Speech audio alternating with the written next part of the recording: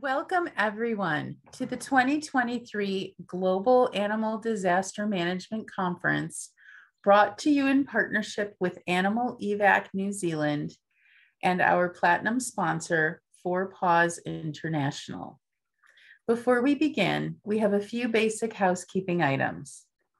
We want to bring your attention to an important update to the original schedule.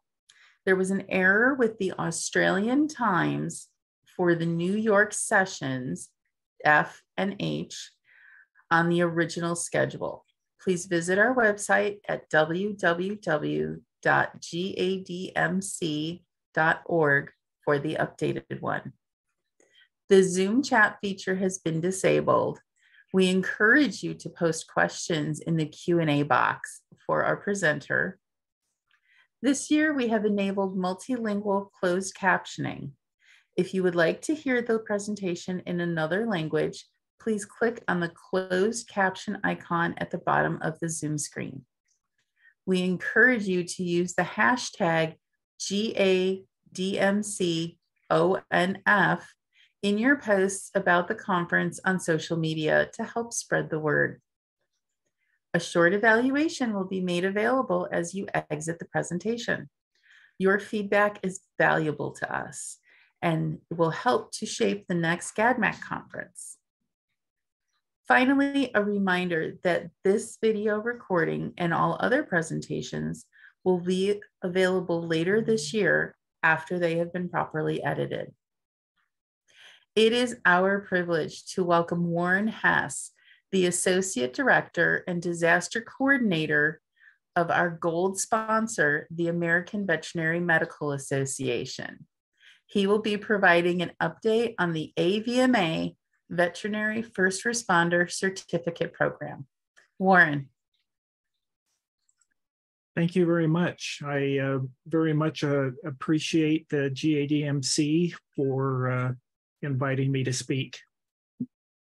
And welcome to this very brief introduction to the American Veterinary Medical Association's Veterinary First Responder Certificate Program. At the end of this presentation, you should be able to understand what the certificate program is, how it works, how it's being used in the United States of America. About a decade ago, it became evident to the AVMA that the United States needed to move from a national veterinary response team model to local teams at the state level. The AVMA then set out to determine how to best make this transition. Prior to this time, the AVMA had helped to fund and equip a handful of veterinary medical assistance teams. The AVMA made the difficult decision to discontinue these national teams and begin to support educational efforts that would lead to a better prepared teams at the local level. The AVMA Veterinary First Responder Certificate Program sets minimum competency standards, which will be used to train veterinarians to respond efficiently and effectively to disasters and disease emergencies by directing individuals to pre-evaluated courses that teach valuable disaster and emergency response material. It is not a replacement for nor in competition with the United States Federal Department of Agriculture's National Veterinary Accreditation Program, but indeed it complements it by helping veterinarians understand how they can become a resource, not just to the state animal health official or the federal area veterinarian in charge, which is the main focus of the National Veterinary Accreditation Program. But this program we're talking about today also can teach individuals to become a resource to their state and local emergency managers. So how does this program work? The AVMA, with the assistance from many subject matter experts and stakeholders over a course of many years, determined the minimum core competencies that a veterinary first responder should have before being deployed in an official disaster or disease response. Third-party course providers can apply to AVMA to have their curriculum evaluated for consistency with these core competencies. Third-party courses can be approved for one or more major core competencies. Once a veterinarian or a veterinary student completes enough courses to satisfy all 8 major core competencies, the certificate is then issued. Any institution or organization that provides regularly recurring trainings to veterinarians or veterinary students that satisfy one or more of the major core competencies can apply to have their curricula evaluated for inclusion in the certificate program.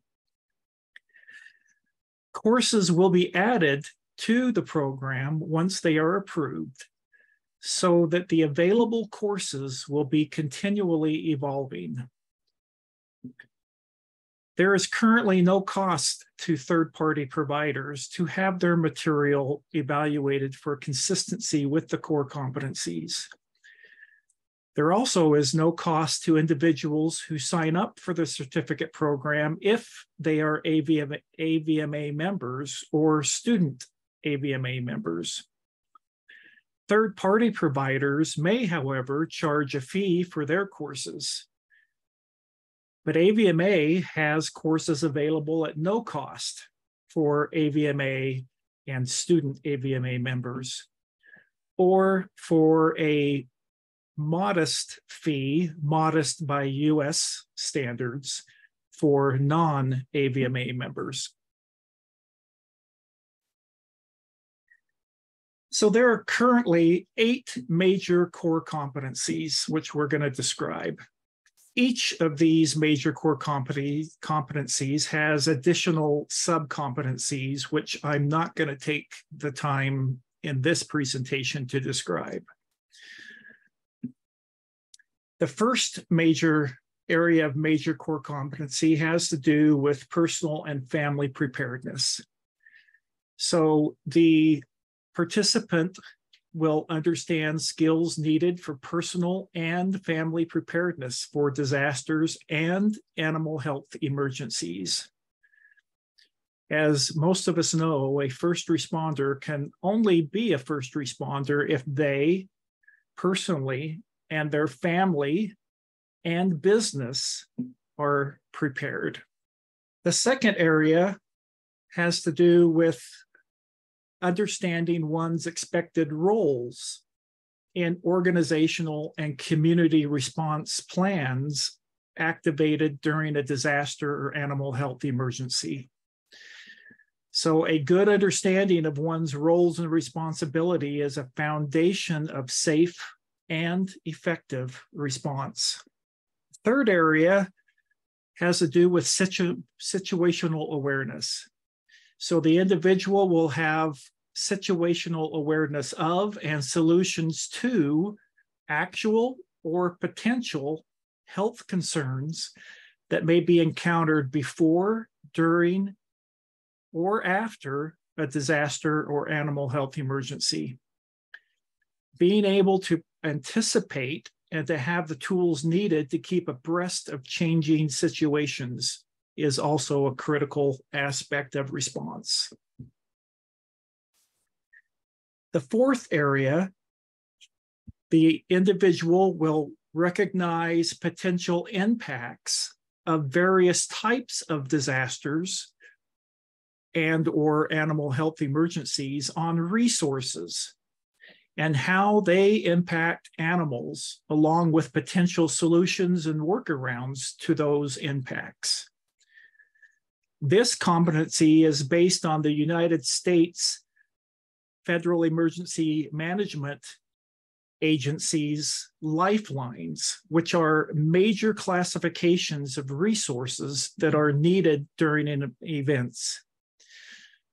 For example, whether a loss of power is due to a hurricane or a wildfire, the results tend to be the same. The next area has to do with having knowledge of biosecurity and animal welfare principles that are going to be required in dealing with animals in disasters or animal health emergencies. Whether it be appropriate design and setup of an emergency animal shelter, or the appropriate setup of hot and cold zones at an infected farm. A fundamental understanding of biosecurity is important. The seventh major area has to do with having appropriate knowledge of euthanasia and depopulation techniques for various animal species and appropriate disposal options for animal carcasses. Whether we're talking about just a few numbers of carcasses or large, massive numbers of carcasses that may be required for animals in disaster or animal health emergencies. I skipped one, so let me go back. Number 6 area has to do with the reporting and responding of zoonotic, transboundary, and foreign animal diseases and how to mitigate potential impacts on human and environmental health. One of the major concerns of state animal health officials, especially, for example, with African swine fever just offshore of our mainland, is that far too many veterinarians don't know about the signs of some of the most concerning transboundary or foreign animal diseases.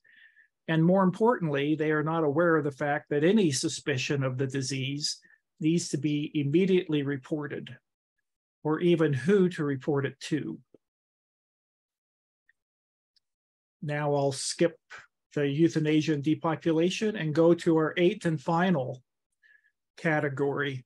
And this has to do with completing some of the very basic and essential FEMA online courses. So IS 100, which is an introduction to the incident command system in the United States, IS 200, which is basic incident command systems for initial response, and IS 700, which is an introduction to the National Incident Management System, are required courses. And they can, participants can take these directly from the FEMA website.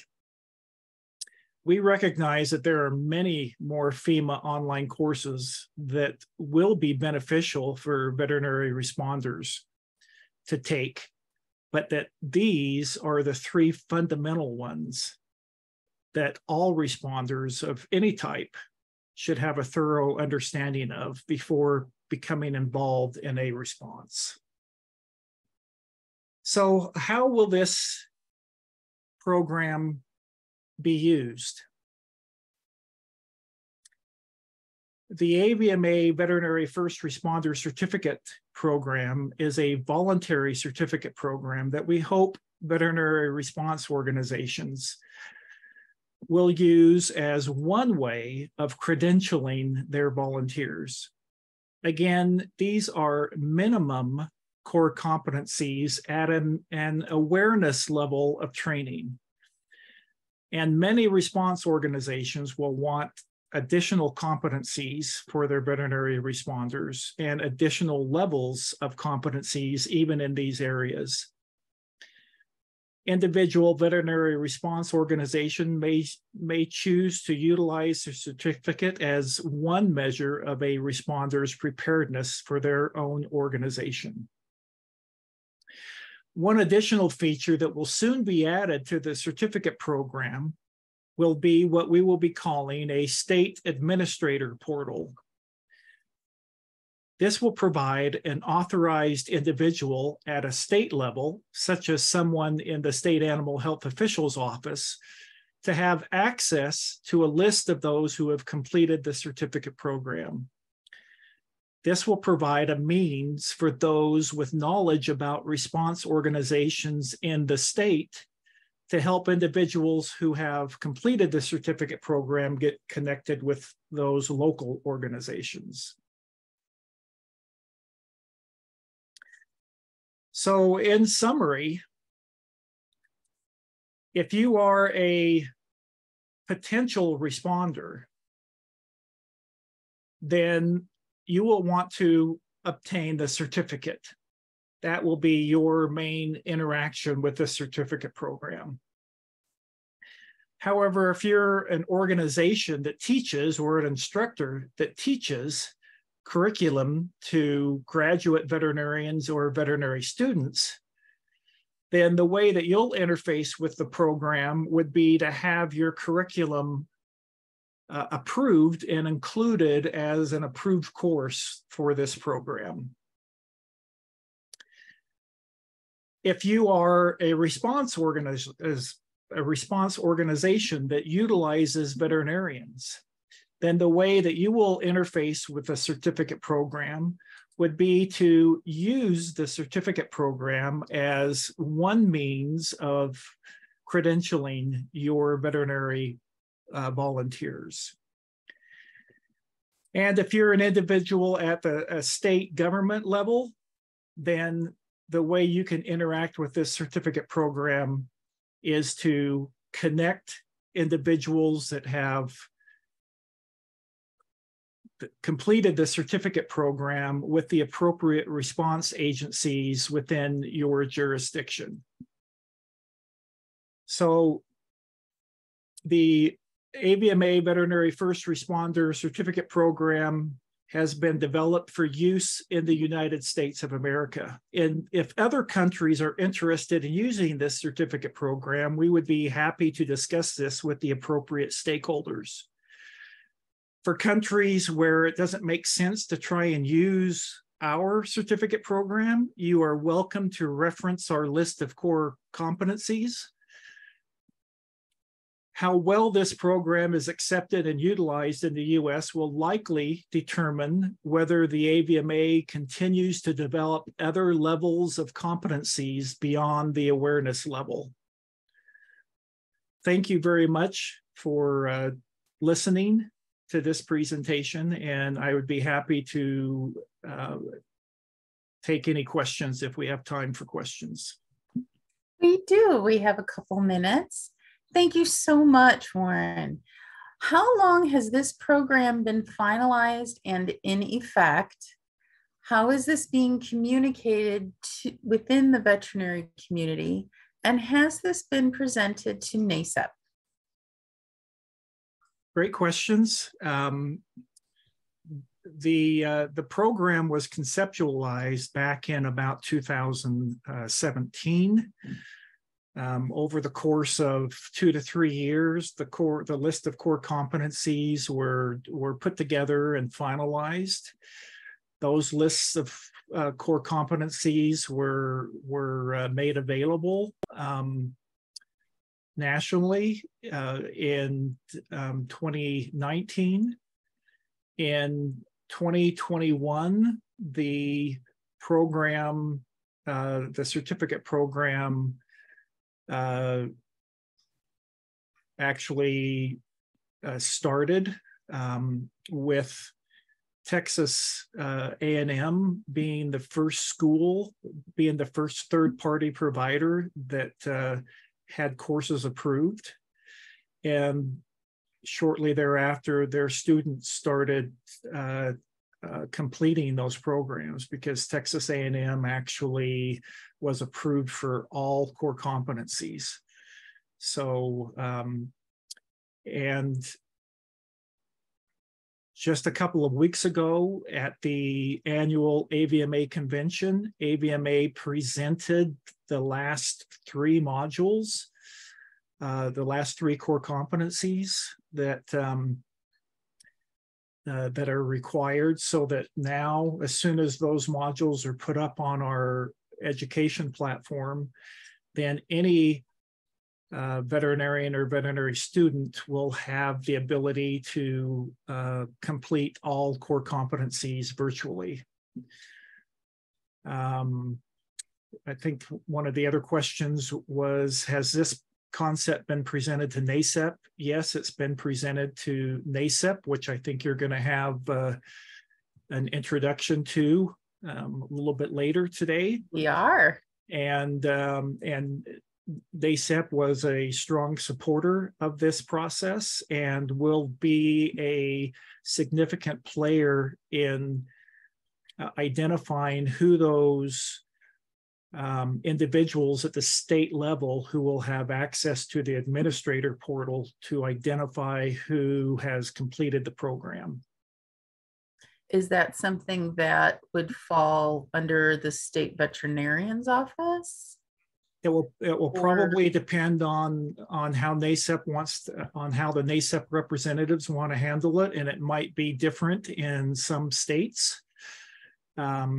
So for those that aren't familiar with how the United States is governed, while we have a federal government, every state has significant state rights, and there's some things the federal government can't override at the state level. And this is an example of one of those. So some states, the individual might be and likely will be through the state animal health official's office or the state veterinarian's office. It's possible that other states it might be different. Wonderful. We do have a question. Is this information detailed on the AVMA website? If so, where could we find it? Yes, if you just want to go to the AVMA website and type in veterinary first responder program in the search bar, information will come up about it. For those that want to actually sign up for it, there will be links there that will take you to our Axon digital education platform, where you can sign up for the program, actually get access to the program, which allows you to see what courses are available where, and allow you to actually take all those courses I mentioned that AVMA provides, or you can take courses from other third-party providers if they apply, if they're accessible to you. Wonderful. And then Erica asks, are you using VMAT terminology at all anymore in the US? We are not using the term VMAT anymore. That is not a trademarked name any longer for AVMA. Okay. Thank you so much. Does anyone have anything else for Warren? And I know this is a little out of the scope of AVMA, but do you know if there is a similar program for vet techs in development? So great question. We receive that question all the time. And right now, AVMA has not rolled this out to other veterinary team members, which would include technicians. That is something that's on our radar, and we would like to provide that, but we also don't want to provide that without input from our technician associations. And so it's going to require some work. The core competencies would likely have to be modified at least somewhat to make them applicable to other veterinary team members. Of course. Okay. This was wonderful, Warren. Thank you so much for joining us and sharing this initiative with us. Well, thank you very much. Wonderful.